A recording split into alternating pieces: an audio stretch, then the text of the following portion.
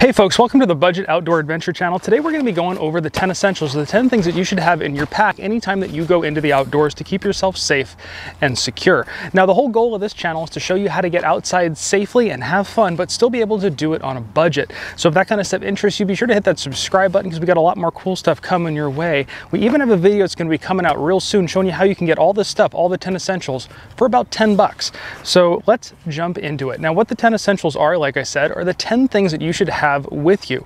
Now, I believe there's actually more than 10 essentials, and depending upon what list you look at, the 10 essential list changes a little bit. So I'm going to show you what I recommend, the 10 essentials that I recommend, and then the couple extras that you may need depending upon your situation. So let's jump into the first essential.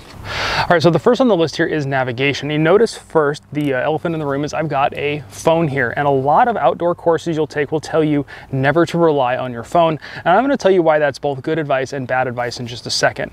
Now, the bare minimum for navigation is a map. And you can pick up maps at any ranger station, AAA, you can even download them online, so you can get these for even free.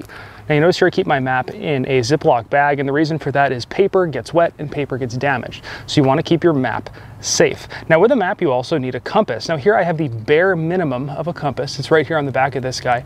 I do recommend actually these Silva style compasses, and I will have a video on how to orientate a map and use a Silva style compass coming up on the channel, so hit that subscribe button.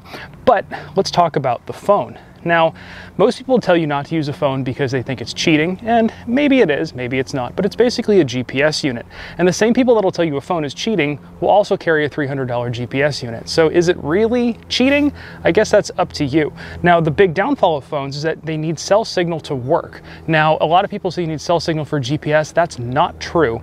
You need cell signal for your map. And you can actually download offline maps onto these phones, and then you can use this thing completely offline. Now, the other issue with phones are batteries. Batteries die. So if you're going to rely on a phone, I would carry an extra battery like this and a cable just in case your phone dies. And also do something to protect your phone. Get a decent case for it, because if it drops and breaks, now you're out of luck. Now I do subscribe to the 2 is 1, 1 is none analogy, which means if you only have one method of navigation and that method fails, be it your phone or you lose your map, you're out of luck. So you're better off carrying 2, especially in this case. So if you're relying on your phone, also get a paper map. So that takes care of navigation. Let's move on to the next one. So the next essential is flashlights, and I have 3 different examples here. These 2 take regular AA or AAA batteries, and this one is rechargeable. Now you'll see a lot of places will have these giant tactical flashlights that take 4 D-cell batteries, and you can whack someone over the head with it. And for what we're doing, that's not necessary, and I don't recommend them. You need something that's light and you can put in a pack. Now this one is even smaller. It's extremely bright for its size. You can see right there, and it's got a neat little clip. You can clip it to the bottom side of a hat. So that's really handy if you're having to do mapping and whatnot, and also use a flashlight. This one also has a feature where you can set the front LED to red, which is great if you're doing anything at night. Now, another thing that these do offer is a little bit of signaling. You can see if it's at night and you're trying to get rescued, these do help you, and we're going to talk about signaling devices a little bit later in the video. Our next needed item is sun protection. Now, the bare minimum obviously is some decent quality sunscreen. I would get something that's waterproof because it will stick on a lot longer, especially if you're outside and you're in, crossing creeks or rivers and things like that. Protecting your head is very, very important, not just for the sun, but also for your eyes. So I would recommend getting a hat, something with a brim, and you can even get ones that cover your ears. Those are great too.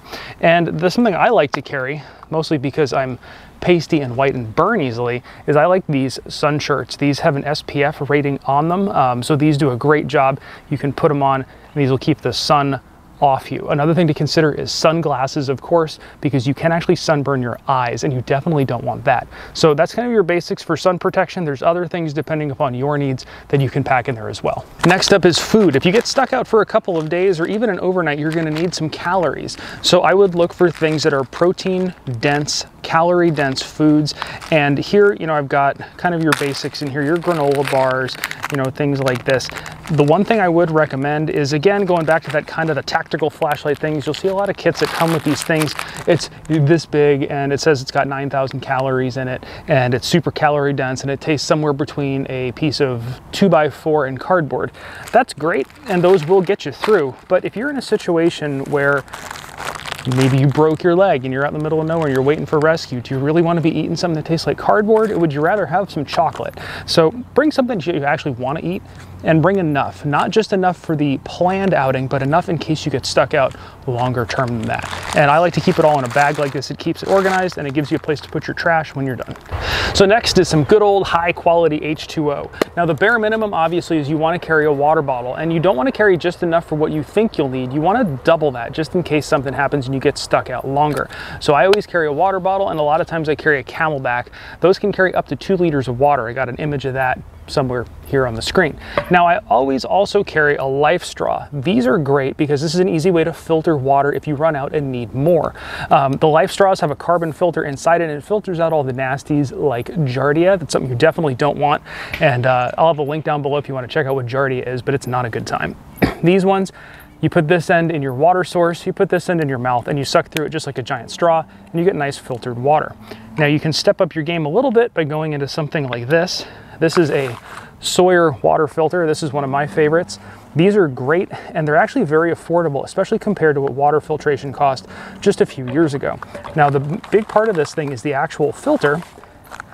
And what's nice with this is you can take it and screw it straight onto a water bottle. So you can dip your water bottle in a stream and pull water right through it. Now it also comes with these bags. You can fill the bags up with water and squeeze, and then push that into your water bottle and filter water. These are great if you're going backpacking and you know you're gonna be having to filter a lot of water. It's a lot easier than pulling water through a straw. Now the easiest low buck option is this. These are iodine tablets. I like these as a backup, but I don't like them as the primary, mostly because the water tastes a little bit funky. But it's basically a sanitizer that you can put in your water after you pull it out of a stream or a water source that makes it safe to drink. Now the next thing is clothing, and you're looking at this going, why do you have aluminum foil and a trash bag sitting out for clothing? And that's because the clothing is going to depend upon what you're doing. If you're going into a cold weather environment, your extra clothing might be something like a big heavy jacket and gloves. If you're going into a hot weather environment, it'll be something totally different. But either way, I always carry these. Now this is they call them these space blankets. This is like Mylar. You can wrap yourself up. You wind up looking like a baked potato. And this does a great thing. It keeps heat in, or it keeps cool out, depending upon what you need it for, but it's a great way to insulate yourself. The trash bag does the same thing. You can cut a hole in the top of it and make basically a poncho. And then the bivy sacks are kind of a glorified version of these. Now you'll notice this one's camouflage, and I don't like camouflage because if you're using something like this, you're lost, you're hurt, you want to be found. You don't want camouflage. They do make these things in brighter colors, make you easier to be found. So let's jump into signaling next, because this stuff can also be used as signaling, a way to alert people. You can use it as a way to flash things, but let's look at some signaling options. Now there's actually a lot of different ways to signal. These are kind of the basic ones, so these are the ones I'm going to show you. The first one is a whistle. Everybody, no matter what, should have a whistle on them. A lot of backpacks actually even have whistles built into the straps, into the little clippy part, so take a look. You may already have one, but the universal I need help signal is 3 whistle blasts. So everybody, no matter what, should be carrying a whistle. Now this whistle also has the benefit of a kind of a cheap compass on top, which is marginal, and it's got a waterproof container you can put matches in. We'll talk about that in a second. The next thing is a mirror. Now if you've ever played that game where you take your mirror or your phone or anything like that and you do this with it, and you kind of blind your friends, that's the whole point of a mirror. Now, if you've got people looking for you, whether it's by helicopter or other hikers on a ridge further away, you can use these to basically glint sunlight off of it and get their attention. These are very, very effective, and we're gonna have a video real soon on how to use a signaling mirror, because this is useless unless you know how to use it. I also always carry a radio with me, and I set these radios to the local ham frequencies. Now, to operate on a ham frequency, you do need a ham radio operator's license. However, if you are in a life-threatening situation, you can legally transmit on a ham frequency without a license.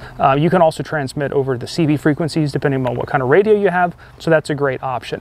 I don't have my phone here. I don't recommend relying on a phone for signaling, but it's always something you can use in a pinch. A pointer for phones and signaling is if you're trying to make a phone call and you can't get out, try text message. Oftentimes text messages can get through when a phone call can't. This is the one people always like. It's fire and fire starters. Now you'll notice here, I don't have a flint and steel. I don't have one of those magnesium things. I don't have 2 sticks we can rub together. And that's because if you're at the point where you're rubbing 2 sticks together, you've failed. You've already messed up, because you should have had this stuff with you in the first place. Now going back to the analogy of 2 is 1, 1 is none, I would never just carry a lighter. I would never just carry matches. I would always carry both, and I would carry quality stuff. This is a cheapo lighter. It doesn't work that great, but it gets the job done. This is a more expensive lighter. These ones are windproof, and if you're gonna get a lighter for this kind of a situation, I would always get a windproof lighter. You can see here when you light them, it's a little breezy right now. You can't even see the flame, but it's there. If you're gonna go matches, get waterproof matches. These matches can actually burn underwater. We've played around with them. You can light them and stick them in a cup of water. They will keep going. They can be soaking wet, they'll still light. Now these two things are fire kits, and I have a whole video on how to put together a fire kit, and we're gonna have a whole video on how to start a fire real soon too, so check those out and hit that subscribe button because they'll be coming out soon. Now this is a full kit. I got on one side matches and a striking surface, and on the other side, when you open this guy up, I've got cotton balls. And you go, why cotton balls? Well, if you take a cotton ball and put some Vaseline on it, these things burn like crazy, and they'll burn for a very, very long time. And that Vaseline is petroleum jelly, so it'll burn even if it gets wet. So that's a fantastic way to make a little fire kit. If you have your matches separately, I've just got a single tin here, same idea. It's got some Vaseline and cotton balls. So let's talk about knives for a second. And while we talk about knives, let's first address the elephant in the room, which is this big one. This is what's sold at a lot of sporting goods stores as a survival knife. You can pick these up for 15 or 20 bucks. You can see it's a pretty big knife. It's intimidating looking. Makes it look like you're Rambo. It's got a little thing in the handle here where you can put more supplies. All that being said, and it even's got a little compass. All that being said, I hate these. These are terrible knives. I would never recommend somebody buy one or carry one. I bought this thing just so I could show people what not to buy.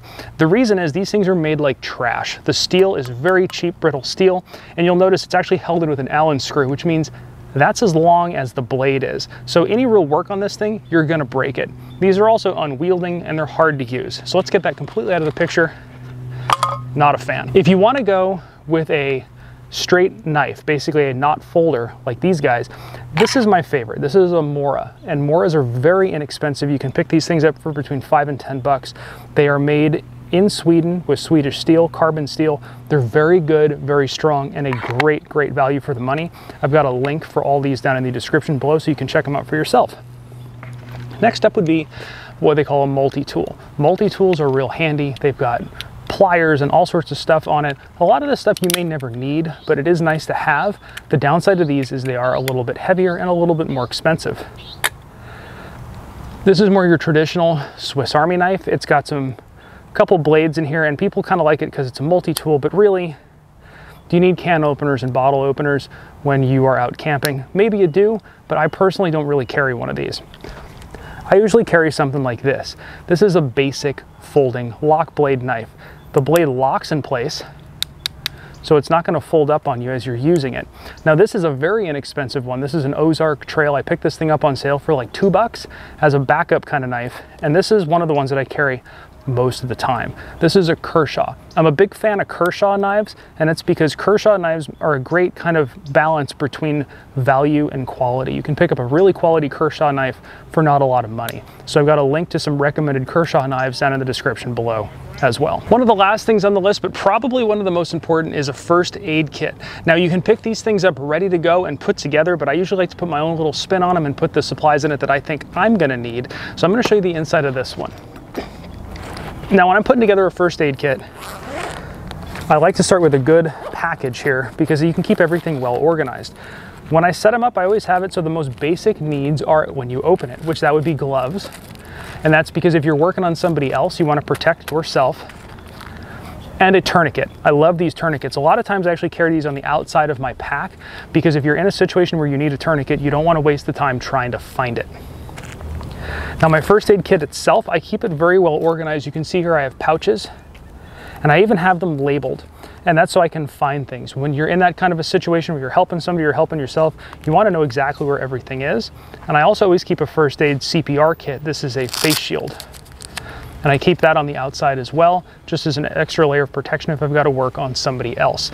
Now I will have a whole video on how to set all this stuff up on your own, so check out the description below. As soon as we have that video up, we'll have it for you. Now I had mentioned that I think there are more than 10 essentials, and that's because I do think there are more than 10 essentials. This I guess you would call your 11th essential, is depending upon where you're going, you may need other stuff to think about. And this is the pack that I bring with me when I'm mountain biking, and in it I've got some other supplies. Now one of the things I always carry when I'm mountain biking is a little bit more robust of a first aid kit because if you crash, you're gonna get a little bit more hurt. But I carry in there also an inner tube patch kit, a tool kit for the bike itself, and then in my big compartment here, I always carry an extra inner tube. So depending upon what you're doing, think about what you may need because that's kind of your 11th essential. Now there's a 12th, I guess you'd call it a 12th essential, and that would be if you have any sort of a medical need that requires medication, make sure you have enough in case you get stuck out for a day or two. And then of course there's one more thing. And that would be your brain, all the stuff up here. So that's what this channel's for. This channel is to teach you how to use all that stuff that's in your 10 essentials kit or your 11 essentials kit or your 12 essentials kit, whatever you want to call it. Now we're also going to have a video coming up because I did talk about at the beginning how one of the big barriers to entry with all these outdoor skills is the cost. So we're going to show you how you can put together a very basic kit at the dollar store for 10 bucks. 10 essentials, dollar store, 10 bucks. So if this video helped you out at all, leave me a comment down below and let me know. We do want to be sure we're helping you out and giving you the info you need, and let me know what kind of stuff you want to learn about down there below as well. And of course, thanks for watching.